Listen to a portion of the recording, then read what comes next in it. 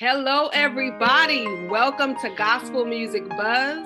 We are delighted and privileged to have with us the one, the only, the Grammy-nominated Dove and Stella Award winner, the one that gave us Nobody Great. Okay, now. The one and only Vashawn Mitchell in the house. Oh, yes. Yeah. How y'all doing? Good. Joining us tonight. Awesome. Yes. Thank you for being here with us. So we were talking a little bit, before we got kicked off. So we wanted to make sure, we're gonna make sure we don't take up too much of the time because I'm sure you throw it down in the kitchen and you have all these different, meal prep situation going on for tomorrow. So I'll make sure you're still on schedule. Good. Well, I don't cook too much, but I got to cook my certain dishes. So, Okay. And I'm about to ask about that. Funny enough, you say that. So I was going to say, if you do throw it down in the kitchen, and even if you don't during these times, what does the family look forward to? Like, what's your go-to dish? Well, my favorite dish to cook, I guess, is seafood macaroni and cheese. So that's like my contribution to the family meal. I'm not the best chef, but my grandmother taught me a few things. So I won't be out here hungry. You know what I'm saying? Nice. So your grandmother taught you that. So that being said, in terms of Thanksgiving, what are some Thanksgiving traditions in your house or what you actually grew up with as far as Thanksgiving? You know what? Just family coming together. We have a pretty large family. My grandparents had like 7 kids. And then all those kids had kids and kids had kids. And so we have a pretty large family with several dining tables and people sitting in the basement, the kids on the floor. Just this whole family atmosphere. This year's going to be a little different because of, because of COVID and all that. But we look forward to, after this is over, getting back to that family atmosphere because we may not see each other all year long sometimes. When Thanksgiving comes, we give thanks for family and we pray around the table and just celebrate each other, at least once a year. Nice. See, that's awesome. And that's how I think it should be, right? Same thing with us too this year. Everyone is going to just be doing Thanksgiving, within their own homes separately. But, my wife's family has a pretty big family. So, once everyone get together, like, each siblings have their own 3-4 kids. So it's like exactly like you said, everyone comes together. It's pretty big. Exactly. So let me ask you this now. Are you a sneaker person or a shoe person? Kind of both, but more sneakers than shoes. Okay. I have a lot of sneakers, but some of those are designer, but some of them, like I'm from Chicago originally. So Jordans are my go-to at all times. Nice. And they got some new ones dropping on the 12th as well too. We're not going to talk too much about those black and whites, man. But I got my eyes on I got the Nike app download, and I'm like, this is looking pretty good. Yeah, I don't do lines and stuff no more, so I got a little hookup. They'll hold them for me at least for a day or two. Oh yeah. Let's talk after this, man. Maybe you get a second pair of me. I'm just saying, Yeah. Those lines, man. Listen, man. Quick story on that, man. In high school, going into college, like that was the thing, man. I mean, I'm not gonna just say, it's something I would go do now. But back in the days, a few friends, you get up there, you stand on the line for a few hours, and you just wait it out and get it. But now, I can't get on the line. And the lines be too long these days. I was like, back in the day, they wasn't that long, but now they'll be wrapped around the mall. Like, exactly. Nah, I can't do it. Forget about that. So what about this now? In terms of cars, are you a car person? Yes. So what's your dream car? The Lamborghini truck. The Lamborghini truck. Have you seen it? It's amazing. Oh yes. Man, no, I have not. Google it as soon as we get off of this interview. I will definitely check it out. See, for me, I'm all about I really like the old-fashioned cars. So like the 1950s, 1960s, the Chevys, the Impala, those, I don't know, for some reason, there's a few where I live. And for some reason, these guys, like they would have like a car show and it just looks like when they, retouch it and do everything, it just looks amazing. But that Lamborghini truck, I haven't seen that. I need to go check that out. Yeah, I've been talking about it since it came out. It's not in my price range yet. Who knows? Maybe once this interview goes out there, someone might just bless you with that. Who knows, man? Let's see. Bless him, Lord. Bless him. Lord, bless me indeed. So let me ask you before we get into the interview then. Yeah. Now, in terms of Christmas, so we're in that season, with Thanksgiving, Christmas. What does Christmas means to you personally, and what's kind of like a favorite Christmas memory or something that kind of resonated with you, either growing up or in your adulthood or something? You know what? Christmas is about Jesus. Is why Jesus was born. He was born to bring peace, love, joy to the world, and that's what we should always understand. And I remember growing up. I used to always, want the biggest gift or make sure my name was under the tree. And my grandmother set me down because I was the oldest of all her grandchildren. So when the other kids started coming up, I was getting less and less gifts. I was like, wait a minute, Granny, they got more than me. She said, listen, it's not about the gifts. We have to always remember it's about Jesus Christ, who was born so that we may have, this joy, this peace that he brought to the world. And, I had to remember that as the other kids are growing up and as I had to pass down some of those, traditions from the family, as well as that no matter, we give gifts to each other, we celebrate each other around the Christmas time, but we can never forget the reason for the season. I love that because, it makes you remember that children, I have small children, so those messages do linger. They do stay with them into adulthood. Yeah. Very, very important to stay. Indeed. So just thinking about now, since we're already way back, thinking about childhood and growing up. So you started out as a choir director in your hometown of Chicago, as you mentioned. Yeah. Could you have imagined the success of your solo career at that time? Never in a million years. Because I was behind the scenes. I was a choir director. I was a songwriter, writing for others, and I was producing for others. Yeah. And I watched their careers go. So sometimes I thought my assignment was just to be the one who pushed other careers. So it was really God who used me to carry a sound that was bigger than me and just opened my eyes up to the world and my name to the world beyond that. But back then, I never would have thought this, but I'm grateful that he did because he chose me to carry a sound that was bigger than I am. Right. So you were the guy that was putting people on. Well, not necessarily putting them on, but I was behind the scenes though. Behind the scenes, writing and producing for them. Yeah, absolutely. Yeah. Okay. So with over 20 years of time in ministry, I'm sure there had to be some defining moments where you're like, this is a God moment.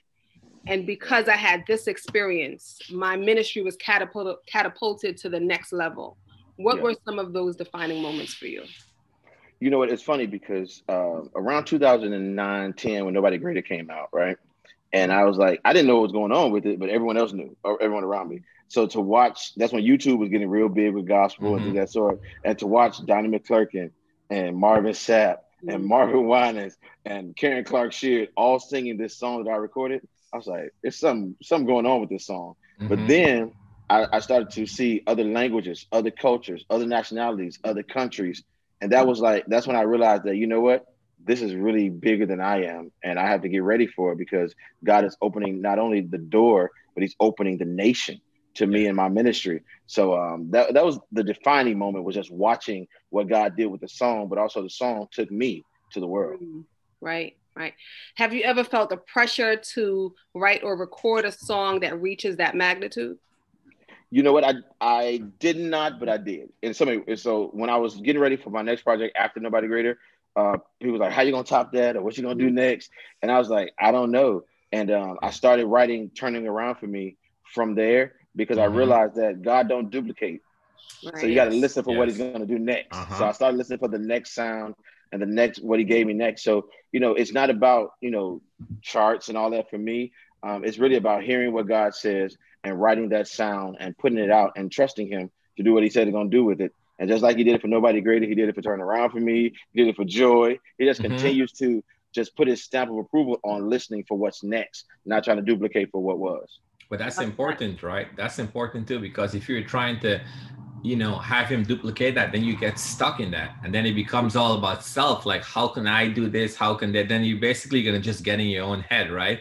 So it's good that you're actually listening and, and it's showing from the ministry on a whole. So, yeah. Yeah, I remember when we did Nobody Greater, and then God did what he did. And then to sit in meetings and to hear labels think they could redo what God did, I started to kind of sit down and be like, wait a minute. You know, I understand that the label is supposed to do this, but I have to hear the voice of God and realize that, you know, you did what you can do, but God does what he does in a season and in a time. So I try not to ever duplicate what he's done. You know, if I'm gonna re-record a song, I re-record a song. I don't try to rewrite it. You know, it is what it is. So right. Nice. And that brings us to this Christmas EP. So what made you decide it was time for a Christmas album? Your first Christmas EP, like just talk to us. Well, let me be honest. I decided to do it last year. Okay. And then we got hit with COVID-19. And I said, I'm going to wait and do it next year when people are out for Christmas. And I was praying about it, and God got me. He said, do what I said do and let me do the rest. Wow. You know, I started being scared of what will happen, who's at church and who's listening. And I wanted to create music that will remind us about the reason for the season. And it's kind of ironic that as I was writing the songs and recording them during a pandemic, I realized that the music brought peace to me. So I believe that this music is going to bring peace to the world from people who go to church to people who don't, just those who just listen to music that need peace right now. We all know that with what we've been through the last year, from riots to killings to just everything, you know, a crazy election and all, and we're still kind of going through a little bit. We all need a little peace right now to know that Jesus came, we may have life and that more abundantly, and he still is the reason for the season and every season, to be honest. So that's why, you know, I had to complete this assignment, and I believe that it's going to be blessing, not today, tomorrow. It's not just for a month. It's really music for life. It's like those Jesus songs you can live by for a while. I love that, the idea of peace, because that was going to be our next question. You know, what's the emotion that you wanted the album to evoke for your listeners? And just peace. It's fun emotions. It's, you know, when you listen to the whole EP, it's fun songs, like you putting up a tree and putting up gifts, and then it's peaceful songs of worship, and then it's like a little song for the married couples a little bit, featuring Shantae Moore. But just with family, I'm gonna just say that. But just understanding that, you know, it's something for everyone on this project that will bring them some type of solitude in this season. And you mentioned, go ahead. No, I was going to say, even, you know, when you mentioned fun, like, you know, like City of David, like in listening to that, like, you know, it has that nice little vibe. I'm going to let everyone know Jesus is, like, you know, it kind of just gets you. So you're going around the house, doing what you're doing, you know, bumping, getting through that season. Like, you know, it definitely picks you up for sure. And my joint is lifted up. Yeah. I was rocking with that one. That one had me. It had that signature, your signature, like praise and worship style. Still, it's about the season of Jesus's birth. So it's beautiful. And it's some of those songs like Lifted Up. My goal is that it's not just we remember it for Christmas, but remember it for life. So that's a song you can listen to any day and just kind of get picked up. You know, get picked up. And that's what I want. You know, although we talk about Hosanna to the highest, it's really every day we should think about, you know, we should be, you know, lift him up because he is our strength and our power every day. Right. So talk to us about the collaborations on this EP. Miranda Curtis, Shantae. My help. Man. Such a beautiful blend. Yes. Talk to us about that. So why these ladies, and what do they bring to the art? So two things. I have to talk with Miranda first. Miranda is like one of my favorite worship leaders ever since day one. When I put my eyes on her and I heard her, I saw what happens when she walked in the room. I was like, oh my God. And people know, like, I produced Tasha Cobbs before and I produced other worship leaders before. When I saw Miranda, I said, she got that thing. You know, we don't even know how to explain it, but she got that thing on her. So we just become close ever since then. And when I wrote this song, I really wanted her to sing it. And the crazy part about it is that Miranda just did her part a few weeks ago before we were finished, and we almost didn't, our schedules weren't mixing, you know, we couldn't come to the studio together. People were closing down. And for some reason, within the last few weeks, God opened the door. She had time to do it. I was in a whole nother state. And she recorded the song, sent the vocal. We both kind of did stuff together. And it was an amazing blend. I believe the song is definitely enlightened because of her sound and her heart that made the song definitely, you know, a staple. It's not just going to be today. People are going to listen to this for a while, understanding where the help comes from. Now, Shantae Moore is different. No, I am a 90s baby.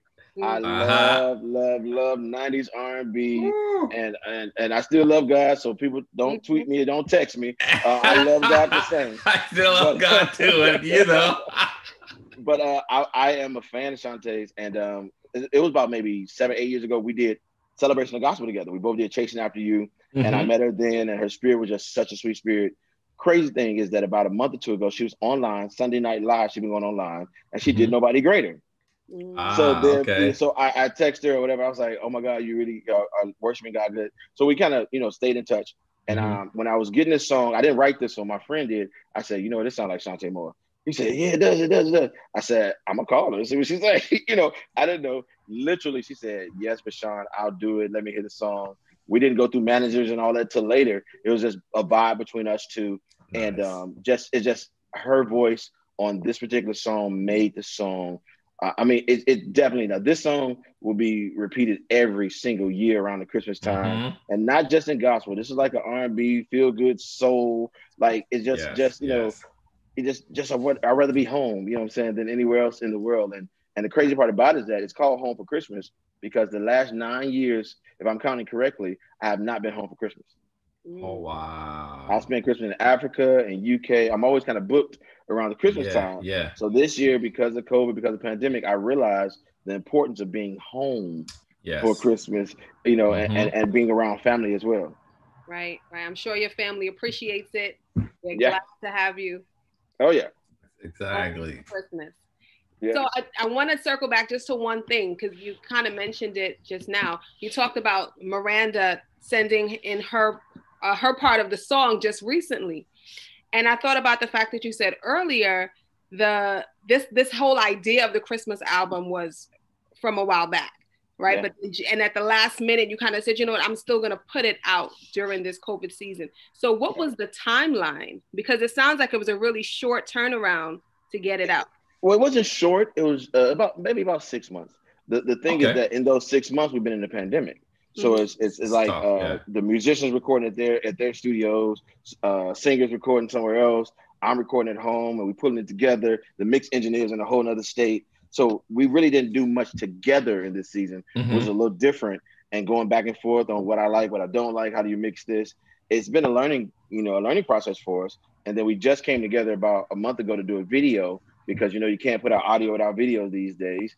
So it was a different situation. I learned a lot recording in this temperature of the world, but some of it is good as well. I see you at your studio. I've actually built my home studio now. So nice. It's like some things that we took for granted because we just go to the studio. We had to kind of start, making things happen a different way. So it's a different process. I'm grateful for it because it's a learning curve as well. But I believe that it's definitely, even after the pandemic, after the vaccine and all that, some things that we've learned to do will remain. And it's good that we learned to do it right now. Right. I was going to ask that how much of what you learned during COVID recording will you keep into post-COVID? A lot of it. Maybe not a full, to do a full project, sometimes you want to feel the energy of being together. Because everyone being in the same room. Creating energy and feeling energy is two different things. So I think we created it very well for it to come across, but feeling it, you'll feel it on the videos because we was actually in the same room. That's when they lifted some of the restrictions as well. So you have like 12 people in the room. But I definitely recording process that we figured out. It was, we saved a little bit on the audio part because now you have to almost use the same budget to do audio and video.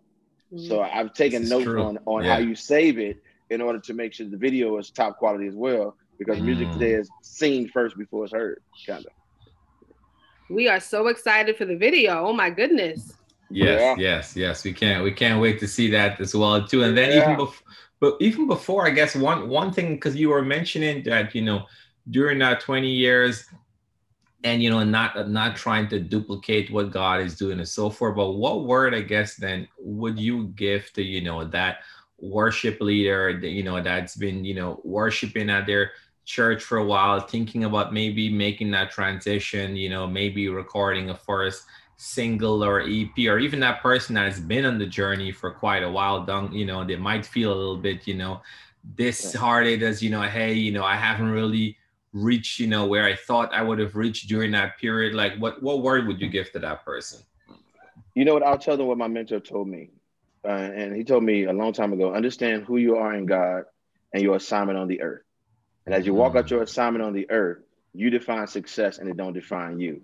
So whatever you decide to do, whatever you desire to do it.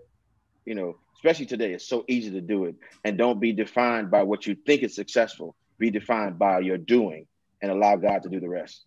Wow. You define success. Success doesn't define you. That's a word. I like it. Take that, up and coming worship leaders and songstresses and singers. Don't let success define you. That's right. Yeah. Well, we are honored to have you, Vashawn. Thank you so much for taking the time to chop it up with us. Oh, of course.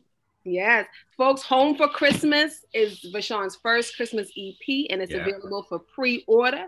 November 27th. Let that date sink in. November 27th. So, you know, when you're out there running for that Black Friday and all that jazz, make sure you just stop, hit your phone.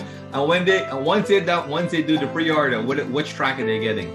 So when you pre-order, you get Lifted Up and you get Home with You with Shantae Moore. So I just want to give a little bit for you. Yeah, listen. Versatility. Yeah. If you always hearing what we were hearing, you know, that's all I'm gonna say. You want to pre-order. Don't wait until December 11th. Nah, don't do that.